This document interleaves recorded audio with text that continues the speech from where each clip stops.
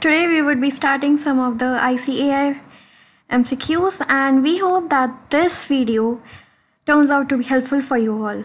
So before we start case study based MCQ, it's important for you to know that it's not necessary to start reading the entire MCQ first, MCQ para, and then only to read the question. Instead, it should be in the reverse order. That is to say, first you should be going through the question that has been asked in the case study, and thereafter you should look for its solution in the case study. That's how you would be in a position to solve your MCQs in a timely manner. So over here, we should begin, I guess.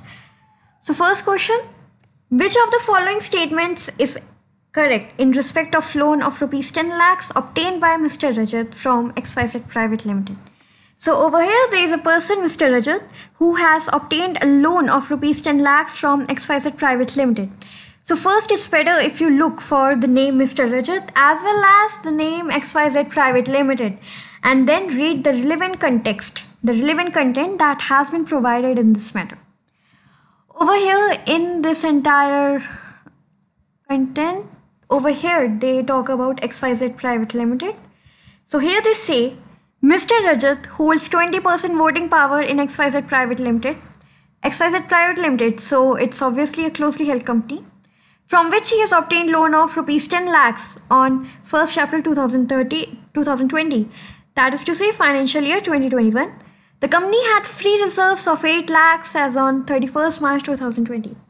So if you remember, we have provision 222E, which talks about deemed dividend. According to this provision, if a shareholder has 10% or more of voting power in a private limited company, then he is said to have beneficial interest in that company. And in such a scenario, if that person obtains an advance or loan from such a private limited company, then that loan or advance is treated as deemed dividend. However, it would be considered as deemed dividend only to the extent of free reserves that are there with the company. In this case, Mr. Rajat holds 20% of the voting power in a closely held company XYZ. So obviously, in this case, he has beneficial interest.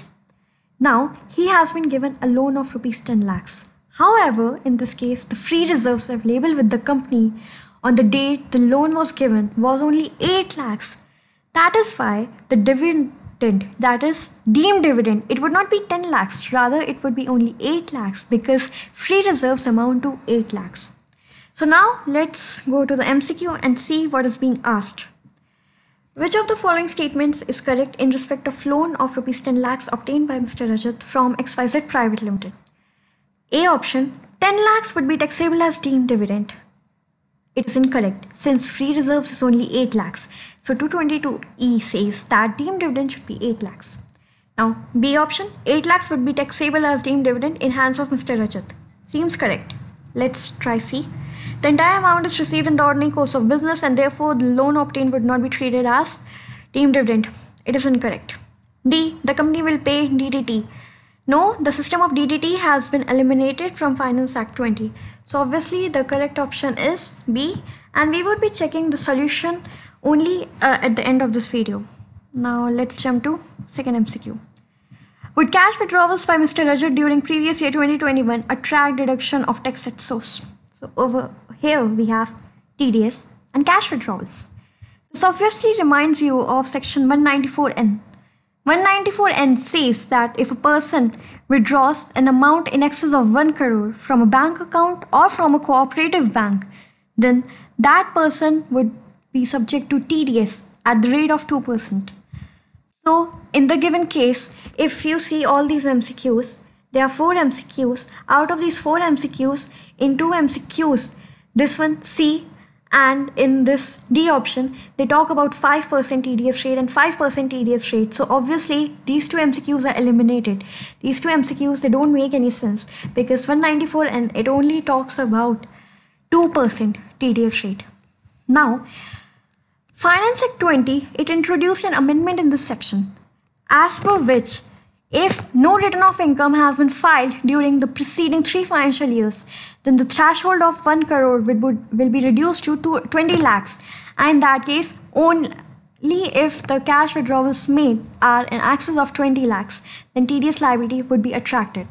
So first, if you want to see whether the threshold of 1 crore or 20 lakhs would be applicable in case of Mr. Rajat, first you need to figure out is whether he has filed his written off income for preceding 3 financial years or not. And that we can check only from the paras over here. In this, they say he had, obviously this para, it is talking about Mr. Rajat. Over here they say he had also withdrawn cash of rupees 1.2 crores during the previous year 2021 in aggregate from his current account with ABC Bank. Alright, so over here the amount withdrawn is in excess of 1 crore, that is 1 crore 20 lakhs. Further, he has also withdrawn 50 lakhs from a cooperative bank account in October 20. He is regularly filing his written off income. This statement is excessively relevant for you since it makes it clear that the threshold that you have to take into consideration is 1 crore and not 20 lakhs. Also, this threshold would be taken separately for cooperative bank as well as for ABC Bank. That is, it has to be considered separately for the purpose of seeing whether the limit of 1 crore is being crossed or not. In case of ABC Bank, obviously the limit has been crossed because the withdrawal made is 1 crore 20 lakhs. So the amount withdrawn in excess of 1 crore is 20 lakhs and 20 lakhs would be subject to 2% TDS. But in case of cooperative bank, the withdrawal made is only 50 lakhs, which is less than 1 crore, and that is why no TDS liability. So now, taking into consideration the same, let's see the MCQ. Third MCQ we have, would cash withdrawals by Mr. Rahul during the previous year 2021 attract deduction? Okay, no, sorry. We have second MCQ. Would cash withdrawals by Mr. Rajat during previous year 2021 attract deduction of tax? Yes, but only in respect of 1.2 crore which is withdrawn from ABC Bank, and TDS would be on 20 lakhs and not in respect of withdrawals made from cooperative banks. So first option, yes, tax is required to be deducted under section 194N at 5%. It is incorrect since the TDS rate is not 5% but it is 2%. B option, yes, tax is required to be deducted at 2% on 20 lakhs under section 194N by ABC Bank. It is correct. Okay, now let's see the third MCQ. Would cash withdrawals by Mr. Rahul during previous year 2021 attract deduction of tax at source?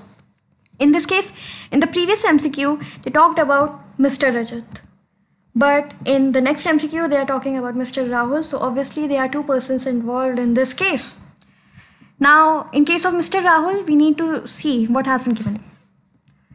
Yeah, so here they talk about his brother of Mr. Rajat, Mr. Rahul. He has not filed his written off income for the last 5 years. So obviously, the threshold would be 20 lakhs and not 1 crore. Even though his total income exceeded the basic exemption limit, so he had the liability to file written off income, but he failed to do during the preceding 3 financial years. He withdrew 50 lakhs from cooperative bank account during the financial year 2021. So obviously 50 lakhs is in excess of 20 lakhs. So 50 minus 20, 30 lakhs. 30 lakhs, it would be subject to TDS at the rate of 2% as per 194N. Let's see the options. A. No TDS provisions are not attracted since cash withdrawals is less than 1 crore. Incorrect, because 1 crore is not the threshold you need to see. B option, no TDS provisions. Incorrect. C. No TDS provisions. Incorrect. D. Yes, tax is required to be deducted at 2% on 30 lakhs under section 194N by cooperative bank. It is correct. Now let's see the remaining MCQs. 30.4. What is the total income of Mr. Rajat for previous year 2021 assuming that he has not opted for section 115 PSC? Okay, so let's read the entire para. Mr. Rajat is a diamond merchant. During previous year 2021, he has turnover of 20 crores and net profit of 60 lakhs after taking into account all the permissible deductions. So PGPP income, it would be 60 lakhs. We have got 60 lakhs with us. Okay. Then we have he has invested in shares of various private limited companies from which he received dividend of 12 lakhs. Okay, now dividend is taxable as per Finance Act 20. He has 2 house properties in India, both of which were self-occupied. On one of the properties, he had taken loan of 50 lakhs, on which interest payable was 2,50,000, out of which He paid 1,80,000 during the year. Now, as for section